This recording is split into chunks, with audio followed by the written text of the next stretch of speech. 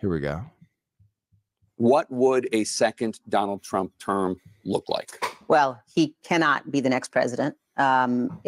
Because if he is, you can't imagine the things that he's going to do. Mexico, Canada. We can't go to Canada because eventually Canada will become annexed to America. And shoot visitors to the White House. Yeah, that means he can shoot the First Lady.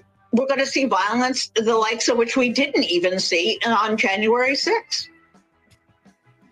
Make it illegal to run against him, to throw his opponents in jail, to shut down the media. He will make himself into the Fuhrer, and he will make everybody raise their hand and salute him. Using martial law against the American people. Terminate the Constitution. To rewrite the Constitution. Create mass internment camps. Throw everyone into Gitmo. Might be sent to jail, or their rights might be suppressed, especially minority groups in society. You might have any number of things happen to you and your family. Every one of us, our freedom, our liberty, none of us is safe. It's going to have people around him executing against an enemy's list. Assassinate generals. Ordering troops to attack American citizens. Trump's very well-armed and extremist base will try to kill people. He's going to basically burn the house down. He will unravel the institutions of our democracy. Draw similarities between Mussolini and Hitler. Adolf Hitler and Benito Mussolini. Makes Donald Trump even more dangerous. Wants to take away your vote. Senate and the House are immediately going to be paralyzed. People will begin in their minds to censor themselves. They might say,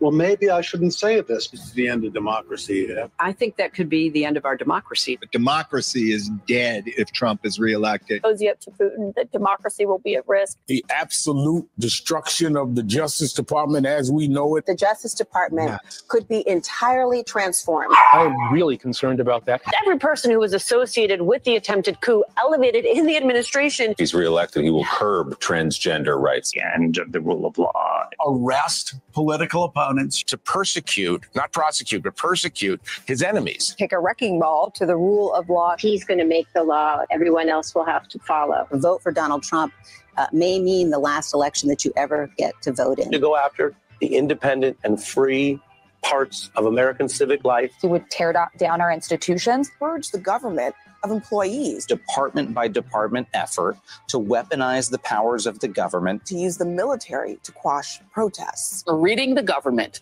of all democratic safeguards. Junking American democracy as we have always known it. That he would try to stay in office beyond a second term. That he would never leave office. There's no question. Trump is reelected, he won't leave. Donald Trump will never leave office voluntarily. And what that means is that everybody who wants us to remain a republic